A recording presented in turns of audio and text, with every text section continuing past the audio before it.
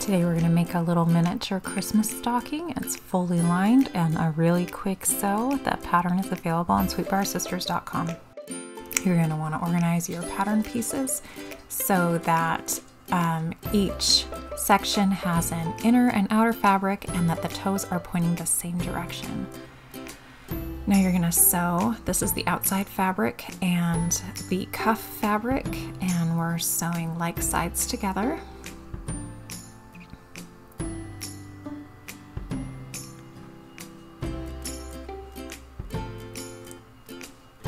And then we're just gonna make sure the toe's going the same direction of that lining fabric. We're gonna add it on the other end of the cuff, and again, just sew like sides together.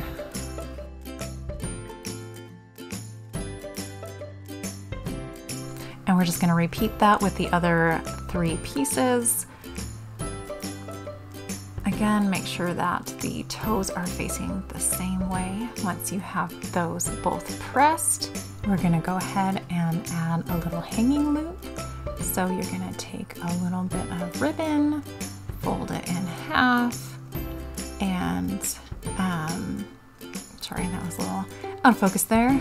And you're just gonna line it up. So this is the lining fabric, is the gray fabric. So on the seam of the lining fabric and that top cuff, and you're just gonna baste that in place. And once that's basted, you're gonna match both your stocking pieces together, right sides together, make sure that the seams line up, and you're gonna sew all the way around. I like to leave an opening to turn it on the bottom of the lining. So right there on the bottom of that lining side.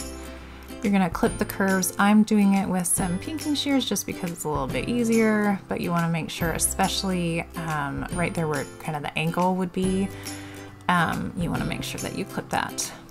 I'm using some hemostats to turn it, just makes it a little bit easier. You could obviously just do that with a chopstick or a pencil or whatever you have. And I like to turn that opening closed and iron it. I ironed the whole thing, and then I'm sewing the opening closed with a ladder stitch.